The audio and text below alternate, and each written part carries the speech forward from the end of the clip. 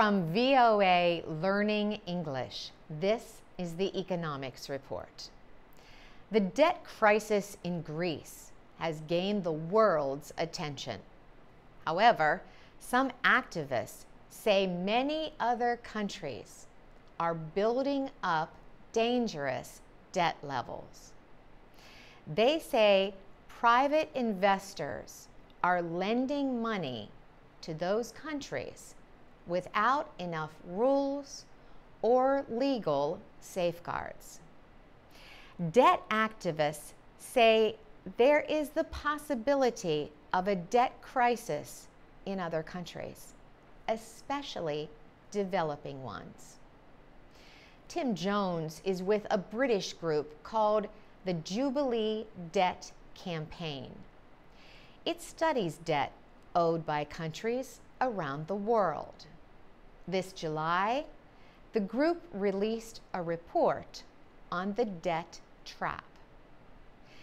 Mr. Jones says an increase in lending to poor countries is a problem.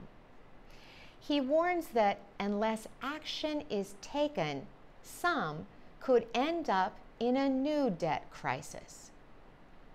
Mozambique is among the countries the report describes as facing a possible debt crisis.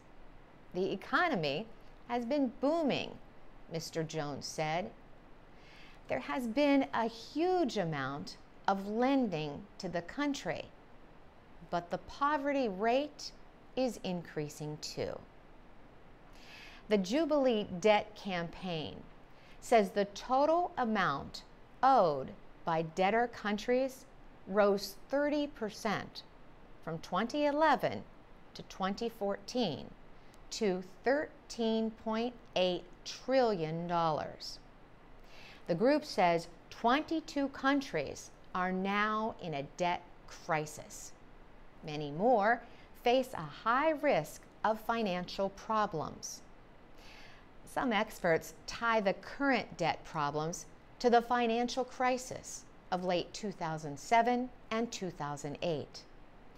Some countries have struggled with debt for 20 years or more. Jamaica is one example. Debt campaigners are calling for tighter controls of lending and canceling some loans for countries in crisis. For VOA Learning English, I'm Carolyn Presutti.